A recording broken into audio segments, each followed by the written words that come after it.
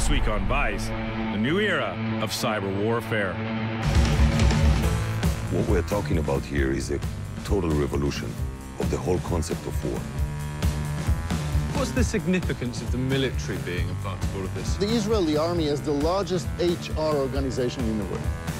And then Japan rearms itself for the first time since World War II. There are hundreds of people here. They're all pissed off that China keeps encroaching on Japanese territory. If China really goes for the military action, the cost they're going to pay is very bloody.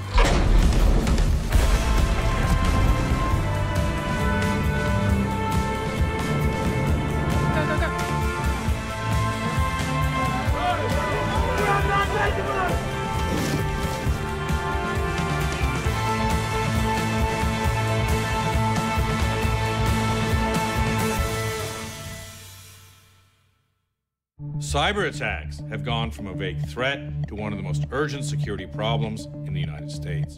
During the 2016 presidential election, the Russian government hacked the Democratic National Committee and used the stolen emails to change the course of the campaign. And just this May, the largest ransomware attack in history shut down hundreds of thousands of computer systems around the world. More than 150 countries were hit by the attack and now are scrambling to fix their defenses. And while they do so, one country has emerged as a clear leader in this field: Israel.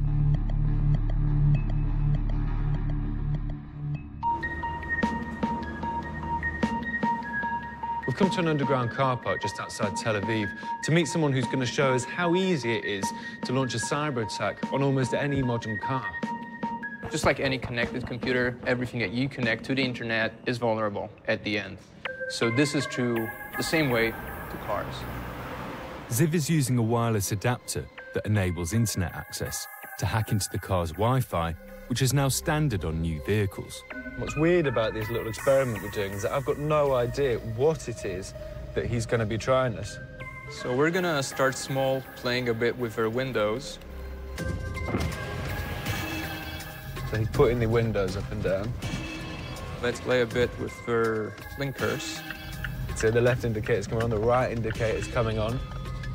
So now he's messing with the miles an hour thing. It's going all the way up to 220 kilometers an hour. The revometer's going all over the place. This would freak you out if you didn't know it was being done on purpose. And now it's completely disabled, engine malfunction. The fact that he can do all of this means that he could very easily just ram us straight into that wall in front of us. That experience and the experiment that we just did then is probably the first time where I've thought hacking could physically cause harm to me. How many cars in the world do you think you could do the same thing to right now? Today, I would say that most of them are vulnerable or susceptible to hackers' attacks. Though there aren't any cars made in Israel, the world's top auto security companies are Israeli. And they're all part of a wave of cyber innovation that's sweeping across the country. Israel's become a world leader in cyber technology, and all of the Israeli companies who are at the forefront of that revolution are inside this building.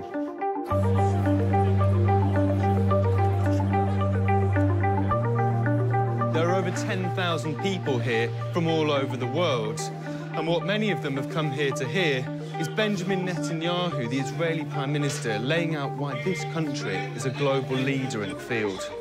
A few years ago, I set the goal for Israel of becoming one of the top 5 cybersecurity powers in the world. It's a goal we have met. Today, Israel receives roughly 1/5 of the world's global private investment in cybersecurity. You're in a wonderful business. It's endless. In fact, Israel receives more venture capital funds per person than any other country in the world, and has become known as the startup nation.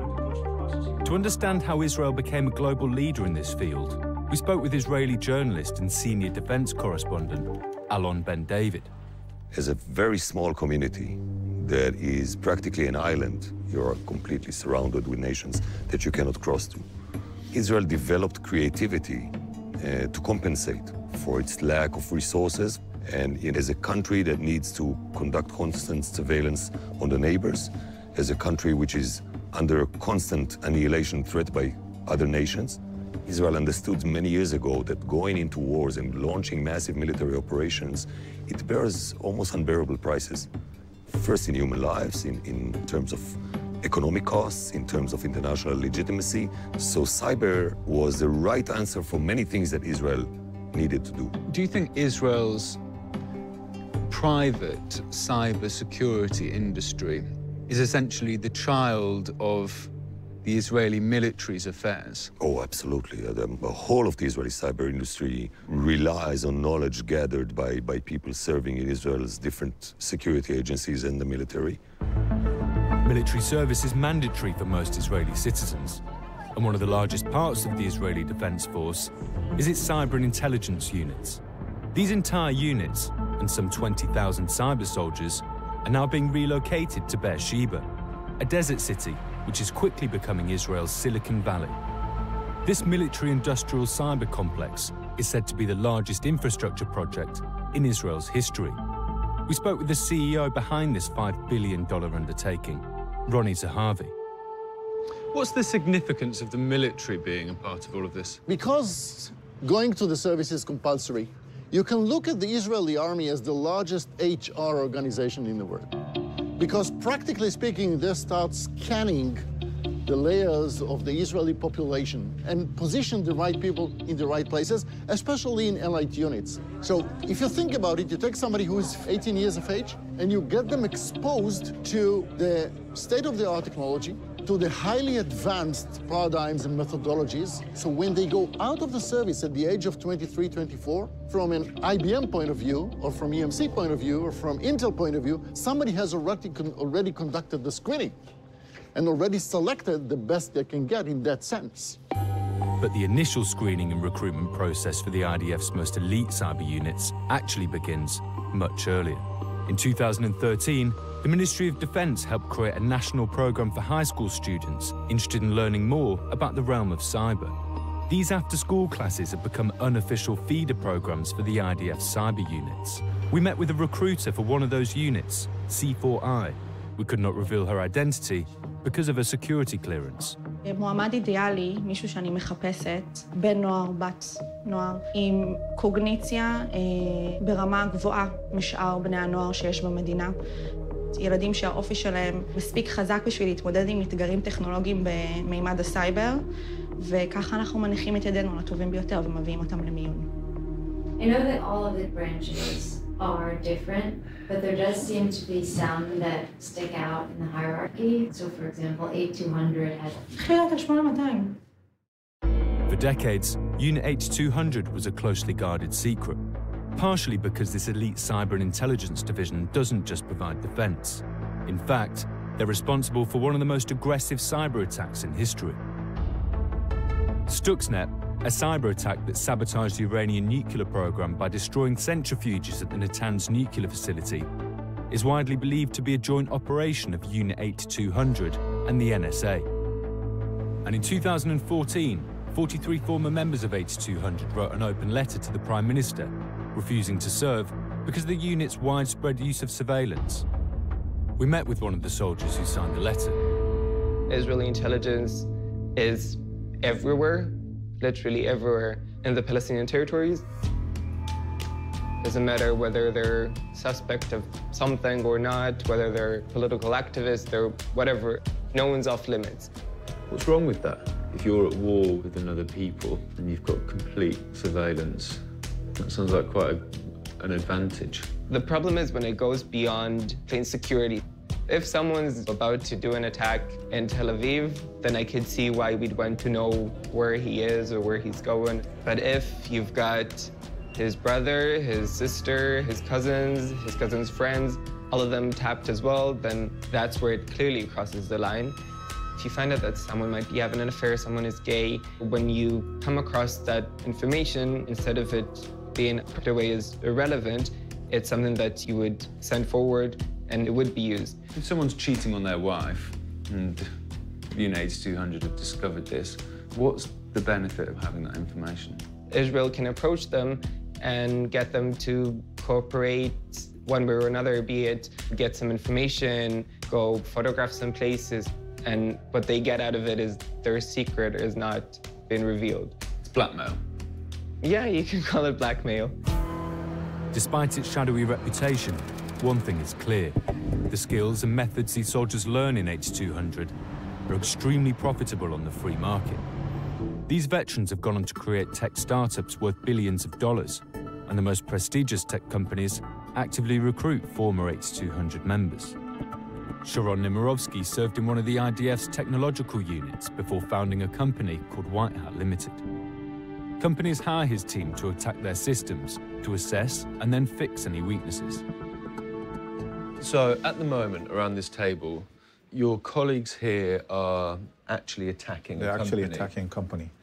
These days, it only takes an email to control you. I can send you a PDF file, and when he opens it, he gets a hostile file installed on his computer. After he gets it, everything he strokes on his keyboard is being transferred to the internet. Every password, every credit card number, every email you send. Now, what do you do with that data after you collect it? You sell it. You sell it on the darknet. Everything you just want to know, you can buy here. Business profiles, social security numbers of the employees, date of birth. Bronx Hospital in New York, they stole 34,000 patient records. Healthcare will be the most profitable information today. What's this? That's an email from Senator McCain.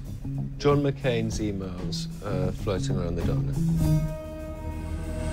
While the origin of Senator McCain's emails remains uncertain, the power of hacked emails and data breaches became abundantly clear during the 2016 election. President Obama blaming Russia for interfering in the U.S. elections. Beyond the risks of data breaches and hacker markets, potential threats to critical infrastructure, including physical facilities, are also becoming indisputable. We met up with Barak Perelman, an H200 vet and founder of Indergy, a startup that builds cybersecurity networks for industrial facilities that could be vulnerable to hacks.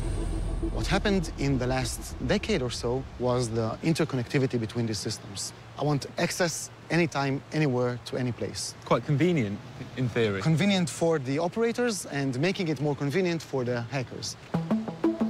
The type of control systems that essentially manage the pumps and the valves in all of this facility were designed 20 years ago, 30 years ago. They are very easily penetrable, very easy to disable them, very easy to manipulate them. Could you do that? So the short answer is yes. Barak hacked into the reservoir systems to show us how dangerous a simple piece of malware can be. First, he shut down the valves which drain the sewage. Simultaneously, he manipulated the system's display to indicate that everything was operating normally. There's not a big red sign saying, alert, you've been hacked. Exactly. The eventual result of this would be the reservoirs filling up and having a toxic overflow. This is theoretical. Can you give me an example of where this has happened in the real world? So I want to refute the fact that it's theoretical, because as recent as a few months ago, in the Ukraine power grid that was being shut down, industrial control systems got hacked. A few years ago, we had reporting by the German government that a furnace was being blown up in a steel mill due to a cyber attack. It's the same industrial control system. If I hacked one of them, I can hack presumably all the others as well. This is, without exaggeration, the life-threatening attacks. If I hack into a pharmaceutical plant and I change the composure of the drugs, if I hack into an oil rig and cause an oil spill, if I create too much pressure in oil pipelines, all of these is no longer data and privacy issues. It starts to be safety and life-threatening situations. I have zero doubt in my mind that currently critical infrastructures in the Western world already have malwares inside, just ready for someone to press that red button and shut off a power grid. The weapons are loaded, essentially. I think so. That's exactly the definition I would use. While cybersecurity companies become more and more in demand, the crippling potential of cyber warfare only continues to grow. What we're talking about here is a total revolution of the whole concept of war.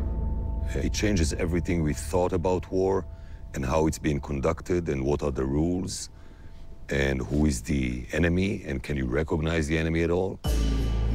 Many countries have very dangerous cyber tools. Some are using it viciously, like the Russians, like the Chinese, and are not shy of using them against other countries.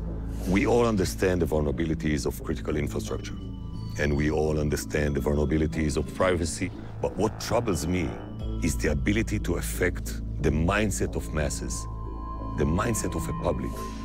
The Russians were manipulating American public mindset. That's scary. And that, I suspect, would eventually undermine most of Western democracies in the coming decade. I fear that the good 70 years post-World War II of prospering democracies in the Western world and prosperity, economic prosperity, are over. After World War II, the Allies punished Japan for waging war in Asia by forcing it to disarm and to swear off having offensive military capabilities ever again. Over time, that pacifism became part of the Japanese psyche. But today, nationalism is on the rise around the world, and Japan has not been immune to this political tide. Tensions are on the rise in the Pacific, and now Prime Minister Shinzo Abe and his backers are rethinking his country's previously peaceful stance and moving to restore Japan's military might.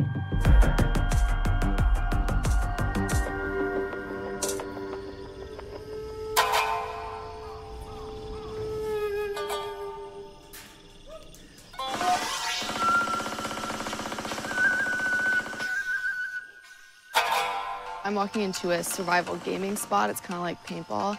It's outside Tokyo, and it's clearly been designed to look like a war zone. You have all these guys in camo. It looks like American military gear. Konnichiwa.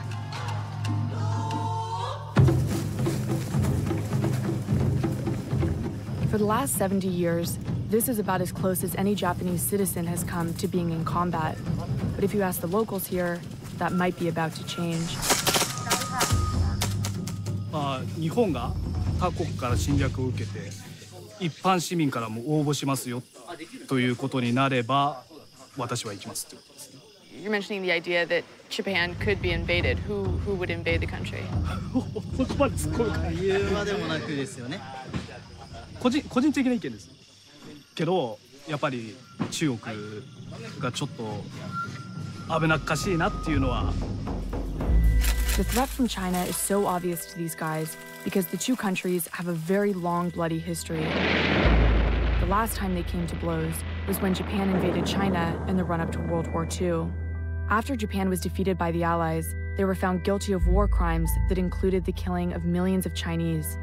The US forced them to adopt a constitution which renounces war and banned them from having any offensive military capabilities. Since then, pacifism has become a part of post-war Japanese culture, with the military confined to self-defense only. But now, that might be changing.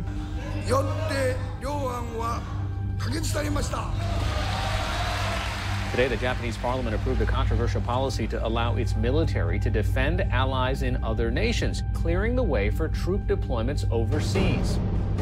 This parliamentary resolution marked a shift towards militarization that's being pushed by Japan's Prime Minister, Shinzo Abe. 今後も積極的な平和外交を推進し、そして万が一への備えに万全を期していきたいと思います。Abe and his supporters argue that today, Japan needs stronger armed forces to defend themselves from their powerful neighbors and other global security threats. Hundreds of thousands of Japanese have protested Abe's reform efforts, which they say violate Japan's constitutional commitment to pacifism. There are a few thousand people in this protest, and they're all chanting for Prime Minister Abe to resign. They obviously feel like he's dangerous for the country. They're legitimately nervous that he could drag the country into war. Why do you think this bill is dangerous for the country? まず自衛隊がね、戦争に具体的に行くようになることは間違いないから。この法案を可決して本当に何がしたいのかっていうのも答弁でごまかしてたりもわからない。本当に国民の安全を守ろうとしているのか、その姿が本当に疑えちゃいます。But another loud voice is a growing group of ultranationalists called Nippon Kaigi, who have gained a lot of influence inside of Abe's government. They want to go so far as to change the constitution to allow for attack-capable forces. Akira Momochi is the group's strategic advisor. これはですね、そもそも日本国憲法そのものが GHQ の占領下において押し付けられたものです。憲法というのはその国の歴史伝統を踏まえたものでなくてはならない。本当に日本らしさを取り戻そうということで安倍さんが登場してきたと。Many people see this, though, as the first step in preparing Japan to go to war. それは単なるプロパガンダであってですね、戦争するためではないんです。日本の国の安全を守るための第一歩を踏み出しただけであって、我が国が積極的に他国にですね、押し入っていくようなことは絶対ありえないことです。心配ご無用です。But the line between defense and offense is starting to blur. Japan's 2017 military budget is its biggest ever, and the self-defense forces have demonstrated that they're expanding their capabilities on land, in the air, and at sea.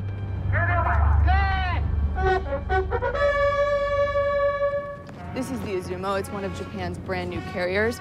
There's a constitutional ban against Japan having aircraft carriers, and so they actually classify this as a helicopter carrier.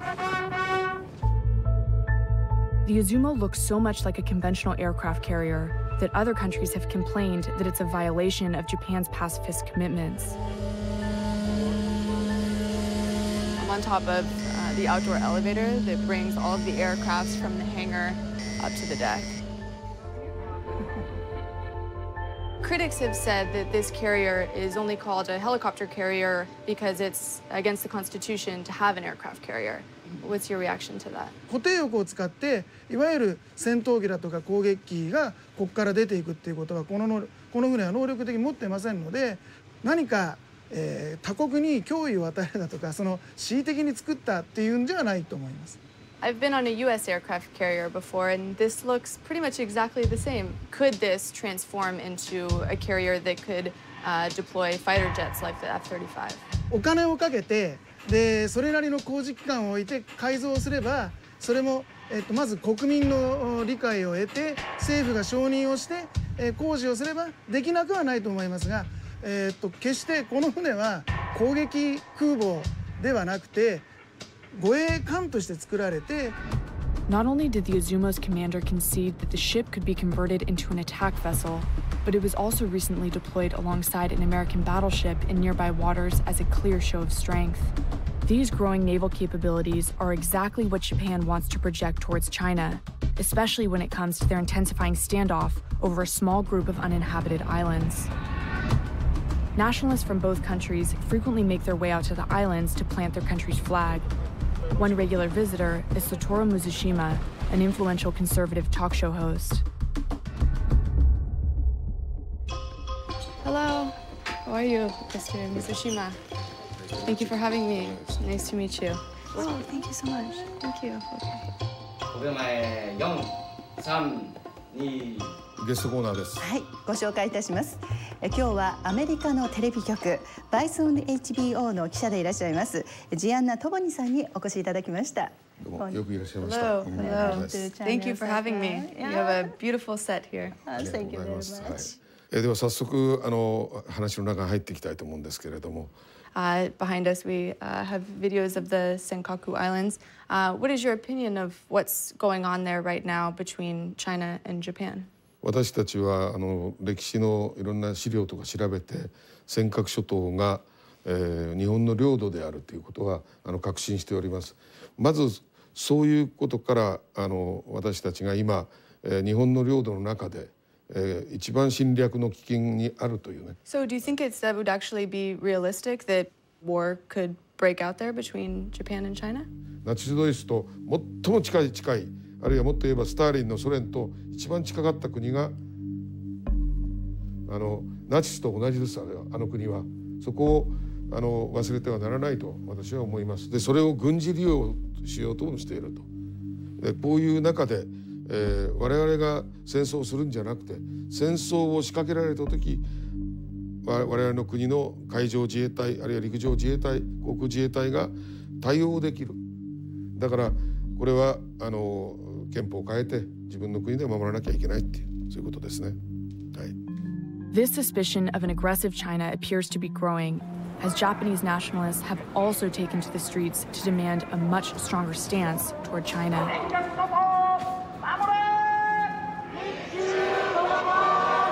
with a bunch of right-wingers in the middle of Tokyo. There are hundreds of people here, and what they're all protesting is Japan's relationship with China. They're all pissed off that China keeps encroaching on Japanese territory. この領土を中国は今虎視眈々とこれを侵略しようと。だから私たちは尖閣諸島を We chartered a boat to the Senkakus to see the disputed territories ourselves. The Japanese Coast Guard intercepted our boat and jumped on board.